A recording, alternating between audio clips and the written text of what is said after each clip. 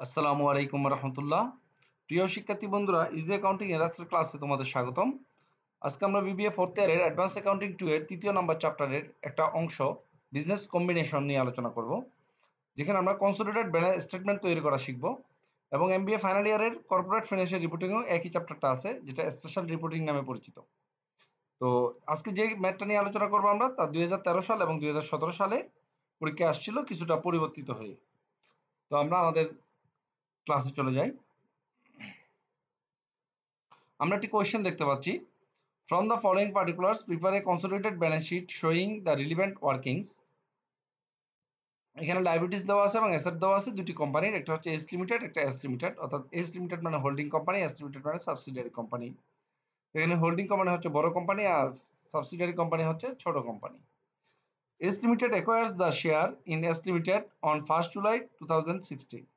S লিমিটেডের শেয়ারগুলো acquire করছে, অধিগ্রহণ করছে 2016 সালের 1 জুলাই তারিখে। অ্যান্ড অন দ্যাট ডেট, ওই দিনই the profit and loss account shows A debit balance of টাকা 1,60,000, এবং ওই দিনই প্রফিট অ্যান্ড লস অ্যাকাউন্টের ডেবিট ব্যালেন্স অর্থাৎ লস দেখাচ্ছে 1,60,000 টাকা। কার? S limited. তারপর বলা আছে আমাদের সানড্রি creditors of S limited includes টাকা 20,000 for goods supplied by S limited. বিবিধ পাওনাদারের মধ্যে এস লিমিটেডের বিবিধ পাওনাদারের মধ্যে 20,000 টাকা অন্তর্ভুক্ত আছে, যা এস লিমিটেড পণ্য সাপ্লাই দিয়েছিল, অর্থাৎ এস লিমিটেড বিক্রয় করছিল, এস লিমিটেড কিনছিল। অন হুইচ, যার মধ্যে S limited made a profit 25% on cost, যার মধ্যে এস লিমিটেডের প্রফিট অন্তর্ভুক্ত আছে 25%, যা ক্রয় মূল্যের উপর নির্ধারিত করা হয়েছিল। অর্থাৎ এস লিমিটেড যে 20,000 টাকার পণ্য এস লিমিটেডের কাছ থেকে কিনছিল, সেই পণ্যের মধ্যে 25% লাভ অন্তর্ভুক্ত আছে এস লিমিটেডের। Half of these goods were in stock as of S Limited on 31st December 2016. December 31 তারিখ 2016 সালে এস লিমিটেডের মজুত পণ্যের মধ্যে এই পণ্যর অর্ধেক পণ্য রয়ে গেছে। অর্থাৎ 20,000 টাকা যে পণ্য কিনেছিল সেই পণ্যটা পুরোপুরি নাই, এখানে অর্ধেক পণ্য রয়ে গেছে এস লিমিটেডের গুদামে। এ চেক ফর টাকা 2,000 সেন্ট টু এস লিমিটেড, একটা চেক পাঠানো হয়েছে এস লিমিটেডের কাছে 2,000 টাকা বাই এস লিমিটেড দ্বারা ইন রেসপেক্ট অফ লোনের বিপরীতে was not received by S limited এখনো পায়নি আনটিল 5 জানুয়ারি 2007। অর্থাৎ 2017 সালের 5 জানুয়ারি পর্যন্ত এস লিমিটেড এই চেকটা পায় নাই, কিন্তু এস লিমিটেড পাঠাই দিছে। তার মানে বুঝতে হবে এটা এই চেকটা ট্রানজিটে আছে, পথে আছে। এই হচ্ছে আমাদের কোয়েশ্চেন। এই কোয়েশ্চেনটার উপর ভিত্তি করে আমাদের দুটো কোম্পানির কনসোলিডেটেড ব্যালেন্স শিট তৈরি করতে হবে, অর্থাৎ দুটো কোম্পানির ব্যালেন্স শিটকে একসাথে দেখাতে হবে আমাদের। তো এটা দেখানোর জন্য আমাদের কিছু ওয়ার্কিংস দরকার। তো আমরা এখন সেই সাপোর্টিং ওয়ার্কিংস গুলো করে নিব। প্রথম ওয়ার্কিংস হচ্ছে আমাদের হোল্ডিং রেশিও। হোল্ডিং রেশিও হচ্ছে এস লিমিটেড যখন এস লিমিটেড শেয়ারগুলো অধিগ্রহণ করছে, তাহলে এস লিমিটেডের মালিকানা এখন ভাগ হয়ে গেছে। কিছু চলে গেছে এস লিমিটেডের নিকট, আর কিছু রয়ে গেছে নিজের শেয়ার হোল্ডারদের নিকট। তো এখন আমরা দেখব প্রথমে এস লিমিটেডের শেয়ার সংখ্যা। এখন দেখবো আমরা এস লিমিটেডের শেয়ার সংখ্যা কত। তো এস লিমিটেডের আমাদের মূলধন আছে 2 লক্ষ টাকা। 2 লক্ষ টাকা প্রতিটা শেয়ার যদি 100 টাকা করে হয়, তাহলে এস লিমিটেডের মোট শেয়ার সংখ্যা হচ্ছে 2,000 শেয়ার। এই 2,000 শেয়ারের মধ্যে এস লিমিটেড কিনে নিছে, এই যে বলা আছে investment 1,600 share in S limited, 1600 share কিনে নিছে। তো 2,000 শেয়ারের মধ্যে যদি এস লিমিটেড 1600 শেয়ার কিনে নেয়, তাহলে আর এস লিমিটেডের জন্য আছে 400 শেয়ার। তার মানে যখন আমরা অনুপাতটা করব, তাহলে এখানে 4:1 হয়ে গেল।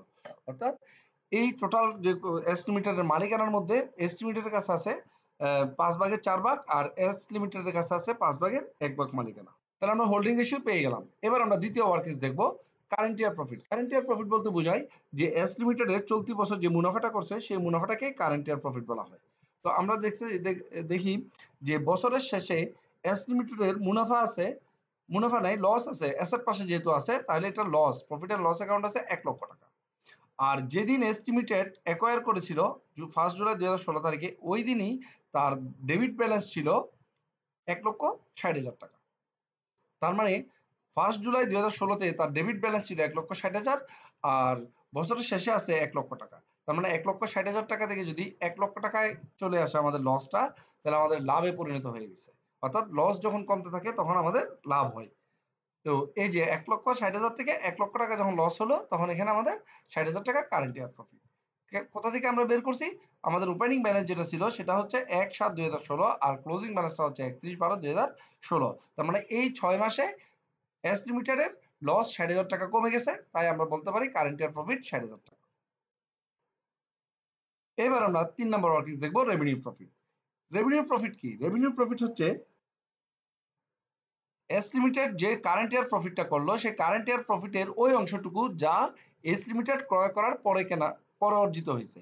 তার মানে এখানে এস লিমিটেড যে ৬০,০০০ টাকা এই বছর মুনাফা করলো, আমরা দেখতেছি সেই মুনাফাটা যে ১/৭/২০১৬ থেকে শুরু করে ডিসেম্বর ৩১/২০১৬ পর্যন্ত, অর্থাৎ ৬ মাসের মুনাফা হচ্ছে ৬০,০০০ টাকা। যেহেতু আমাদের এখানে 1 জুলাইতেই ব্যালেন্সটা দেওয়া আছে, যদি ব্যালেন্সটা 1 জানুয়ারিতে দেওয়া থাকতো তাহলে আমরা ধরতাম যে এই প্রফিটটা ১ বছরের, কিন্তু এখানে ৬ মাসের মুনাফা দেওয়া আছে। তো এখন আমরা দেখতেছি যে রেভিনিউ প্রফিট যেটা সেটা হচ্ছে কেনার পরের মুনাফা। যেহেতু এস লিমিটেড 1 জুলাই ২০১৬ তে কিনে নিছে, তাহলে আমাদের এই যে ৬০,০০০ টাকা এই বছর লাভ হলো পুরোটাই কেনার পরে হয়েছে, কারণ আমাদের ব্যালেন্সটা দেওয়া ছিল 1 জুলাই থেকে। আমরা জানুয়ারি থেকে যদি ব্যালেন্সটা বের করতাম তাহলে এখানে অর্ধেক আসতো রেভিনিউ প্রফিটে, কিন্তু যেহেতু আমরা ব্যালেন্সটা 1 জুলাই থেকেই ডিফারেন্স করে বের করতে হয়েছে, তাই আমাদের পুরোটাই রেভিনিউ প্রফিট হিসেবে দেখাতে হবে।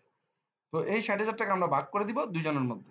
শেয়ার অফ এস লিমিটেড পাবে এই যে 4:1, অর্থাৎ 5-এর 4 5-এর 1। এই যে এস লিমিটেড পাবে 5-এর 4 আর এস লিমিটেড পাবে 5-এর 1। তাহলে একজনে পাইলো 48,০০০ টাকা, আর আরেকটা কোম্পানি পাইলো 12,০০০ টাকা।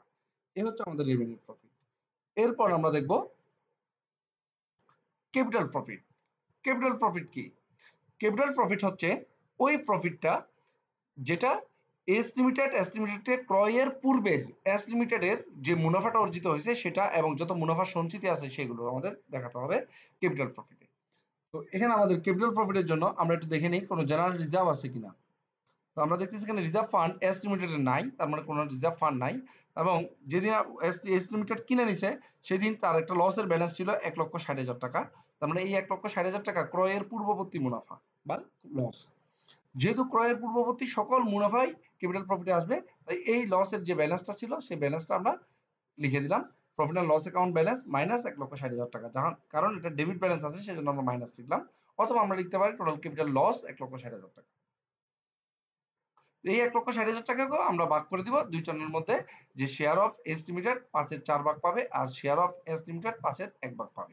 তাহলে আমরা এখানে দুইটা প্রফিট ভাগ করবো, একটা হচ্ছে রেভিনিউ প্রফিট, একটা হচ্ছে ক্যাপিটাল প্রফিট। হোল্ডিং রেশিওতে দুইটা কোম্পানির মধ্যে ভাগ করে দিতে হবে আমাদের। আমি আবারও বলতেছি ক্যাপিটাল প্রফিটে কি কি আসবে। ক্যাপিটাল প্রফিটে আসবে প্রফিট অ্যান্ড লস অ্যাকাউন্টে যে প্রারম্ভিক ব্যালেন্স থাকবে সেই ব্যালেন্সটা আসবে, জেনারেল রিজার্ভ থাকলে জেনারেল রিজার্ভ আসবে, রিটার্ন আর্নিংস থাকলে রিটার্ন আর্নিংস আসবে, অর্থাৎ সঞ্চিত যত মুনাফা আছে সেই মুনাফাগুলো ক্যাপিটাল প্রফিটে নিয়ে আসতে হবে। এরপর আমরা বের করব goodwill or capital reserve. Goodwill or capital reserve বের করাটা একটা ফরম্যাটটা আমাদের মনে রাখতে হবে একটু। আমরা দেখব যে এস লিমিটেড কয়টা শেয়ার কিনে নিছে। এস লিমিটেড শেয়ার কিনছে ১৬০০ শেয়ার। ১৬০০ শেয়ার কত করে ফেস ভ্যালু? ১০০ টাকা করে। তাহলে আমরা লিখলাম paid up value of share ১৬০০ গুণ ১০০ অর্থাৎ ১,৬০,০০০ টাকা। সাথে সাথে এস লিমিটেড একটা লসের ভার বহন করতে হবে, যেটা এস লিমিটেডকে কেনার আগের একটা লস ছিল আমাদের, এই যে ক্যাপিটাল লস ১,৬০,০০০, তার একটা অংশ এইচ এর ভাগে পড়ছে ১,২৮,০০০ টাকা। সেই ১,২৮,০০০ টাকা এখানে আমাদের বিয়োগ করে দিতে হবে। যদি ক্যাপিটাল প্রফিট এখানে প্রফিট হতো তাহলে আমরা এখানে যোগ করতাম। তো ১,৬০,০০০ টাকা থেকে ১,২৮,০০০ টাকা, যদি ১,৬০,০০০ টাকা ফেস ভ্যালু শেয়ার কেনার সাথে সাথে আমি ১,২৮,০০০ টাকার একটা লসের ভাগ নিতে হলো, তাহলে আমার ভ্যালু অফ ইনভেস্টমেন্ট অর্থাৎ ইনভেস্টমেন্টের মূল্য দাঁড়ালো আর ৩২,০০০ টাকা। কস্ট অফ ইনভেস্টমেন্ট, আমরা এই ইনভেস্টমেন্টটা ক্রয় করছিলাম ১,৫০,০০০ টাকা দিয়ে। তাহলে এই ১,৫০,০০০ টাকা হচ্ছে কস্ট অফ ইনভেস্টমেন্ট, অর্থাৎ ৩২,০০০ টাকার ইনভেস্টমেন্ট আমরা ১,৫০,০০০ টাকা দিয়ে কিনছি। তাহলে এখানে যে কোম্পানি কিনলো তার কি হলো? লস হলো। যদি যে কোম্পানি ক্রয় করে তার লস হয় তাহলে এখানে লিখতে হবে গুডউইল, আর যদি এখানে লাভ হতো তাহলে আমরা লিখতাম ক্যাপিটাল রিজার্ভ। তার মানে ভ্যালু অফ ইনভেস্টমেন্ট যদি ছোট হয় তাহলে আসবে গুডউইল, ভ্যালু অফ ইনভেস্টমেন্ট যদি বড় হয় তাহলে আসবে ক্যাপিটাল রিজার্ভ। তাহলে এখানে লিখছি গুডউইল অর ক্যাপিটাল রিজার্ভ, অর্থাৎ এখানে গুডউইলও আসতে পারে ক্যাপিটাল রিজার্ভও আসতে পারে। এরপর আমরা বের করব ৬ নম্বর workings unrealised profit. Unrealised profit কি? আনরিয়ালাইজড প্রফিটের সত্য হচ্ছে যে দুইটি কোম্পানি নিজেদের মধ্যে কিছু পণ্য ক্রয় বিক্রয় করতে হবে এবং ওই পণ্যটা মজুদের অন্তর্ভুক্ত থাকতে হবে। তো আমরা দেখতে পাচ্ছি এখানে যে আনরিয়ালাইজড প্রফিট হচ্ছে এখানে সানডি ক্রেডিটর্স এস্টিমেটেড ইনক্লুডস টাকা 20,000 for goods supplied by estimated of which made profit 25% on cost. এখানে অন কস্টের উপর কত percent? 25%। Half of this goods war in stock of estimated, estimated গুদামে আছে অর্ধেক। তাহলে আমরা কিভাবে আনরিয়ালাইজড প্রফিট বের করব? এখানে যে 20,000 টাকার সাথে 125 দিয়ে ভাগ 25 দিয়ে গুণ, অন কস্ট বলাতে, যদি এখানে অন সেল বলতো তাহলে এখানে সরাসরি 25% গুণ করতাম আমরা। আর যেহেতু আমাদের মজুদ পণ্যের মধ্যে অর্ধেক গুদামে আছে, তাই এখানে আমরা হাফ করে নিলাম। যদি গুদামের কথাটা বলা না থাকতো, তাহলে যদি আমাদের সম্পূর্ণ পণ্য গুদামে থাকতো, তাহলে হাফ করার দরকার ছিল না। তাহলে আমরা এখানে আনরিয়ালাইজড প্রফিট পেলাম। আনরিয়ালাইজড প্রফিটের দুইটা শর্ত, একটা হচ্ছে নিজেদের মধ্যে পণ্য ক্রয় বিক্রয় হবে এবং গুদামে মজুদের অন্তর্ভুক্ত থাকবে। এরপর আমরা দেখব মাইনরিটি ইন্টারেস্ট। মাইনরিটি ইন্টারেস্ট হচ্ছে ছোট কোম্পানির যে শেয়ার হোল্ডারদের স্বার্থটা আমাদের এখানে দেখতে হবে।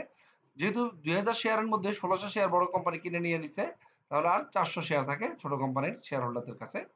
তো 400 শেয়ার 100 টাকা করে 40,000 টাকা, সাথে শেয়ার অফ রেভিনিউ প্রফিট। এই যে রেভিনিউ প্রফিটে ছোট কোম্পানির অংশ ছিল 12,000 টাকা, সেই 12,000 টাকা আমরা যোগ করলাম। এরপর আসবে আমাদের শেয়ার অফ ক্যাপিটাল লস।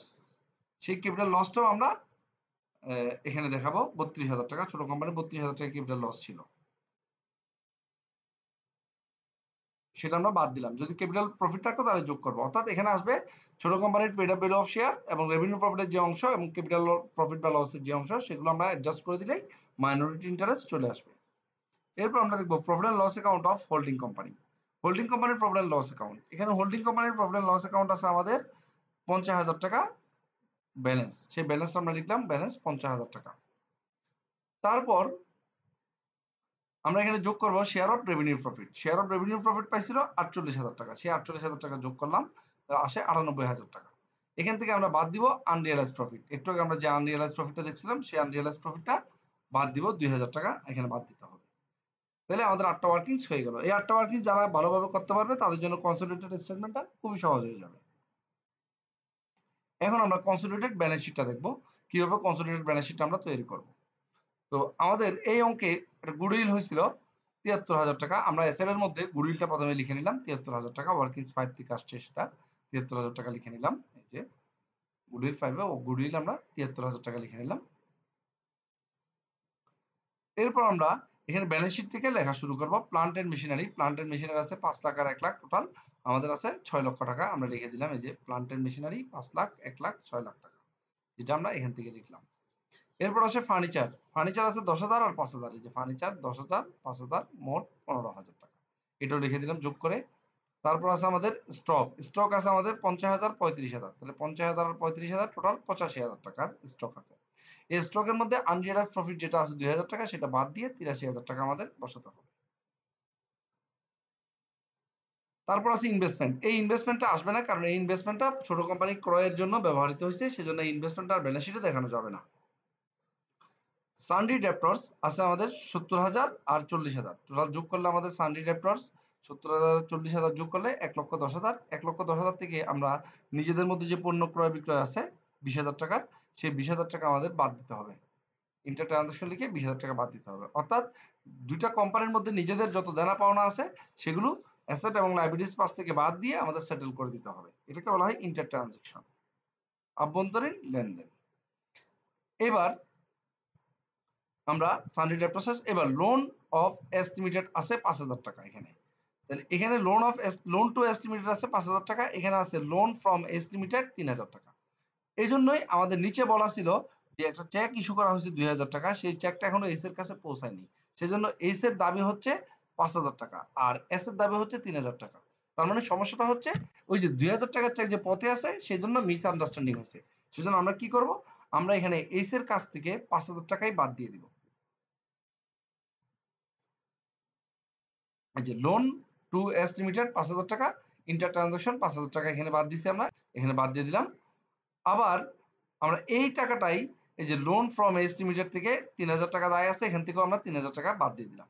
আর যে 2,000 টাকা আছে সেই 2,000 টাকা আমাদের চেক ইন ট্রানজিট লিখে অ্যাসেট পাশে দেখাতে হবে। তার মানে এ ধরনের কোনো লেনদেন চেক যদি পথে থাকে, তখন আমাদের করতে হবে কি, যেই আইটেমটার বিপরীতে এই চেকটা ইস্যু করা হয়েছে সেই আইটেমের দুই পাশ থেকে যা আছে টাকা বাদ দিয়ে দিতে হবে। বাদ দিয়ে তারপর চেক ইন ট্রানজিটটা অ্যাসেট পাশে দেখা দিলে আমাদের অঙ্কটা হয়ে যাবে। এরপর আমরা দেখতে পাচ্ছি এখানে আমাদের আছে ডিফার্ড অ্যাডভার্টাইজমেন্ট, এটা সম্পদ, তাই আমরা লিখে দিচ্ছি সম্পদ পাশে ডিফার্ড অ্যাডভার্টাইজমেন্ট 10,000 টাকা। ক্যাশ এট ব্যাংক 1,30,000 আর 53,000 যোগ করলে 1,83,000 টাকা ক্যাশ এট ব্যাংক বসা দিছি। চেক ইন ট্রানজিট তো বললাম একটু আগে, যদি কোনো চেক পথে থাকে তাহলে সেটা অ্যাসেট পাশে বসবে চেক ইন ট্রানজিট নামে, এবং সেই টাকাটাও অ্যাডজাস্ট করে ওই পাওনা এবং দেনা থেকে বাদ দিতে হবে। এরপর আমাদের লাইবিলিটিস এর মধ্যে শেয়ার ক্যাপিটাল আছে 6 লক্ষ টাকা।